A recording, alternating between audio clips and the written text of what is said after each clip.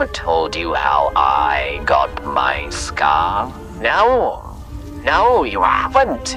I wasn't much older than Kion when it happened. Back when I was leader of my Lion Guard.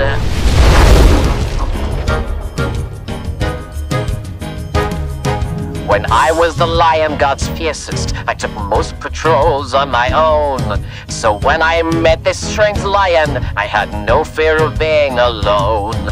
He said he had wisdom and power, and the most powerful should be king. With help from me and my roar, he and I could rule everything. I found his idea intriguing, though the most powerful lion was me. But the strange lion was scheming and had a friend I didn't see. That's how I got my scar, when I led the guard. The lion would cure the snake's venom as long as I did what he said. But I lost control and enraged.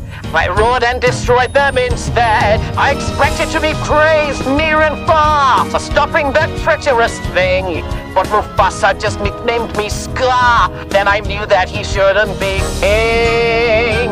That's when I became Scar, when I led the guard. My first plot for vengeance was foiled when I lost the roar. My second plan later succeeded. Mufasa was king no more. If it weren't for that miserable Simba, I have ruled Cried Rock to this day. But now it is time for Simba and Kion to reign. That's why I still am scarred from when gone. Oh, that's why I still am scarred, and why I'll destroy that god.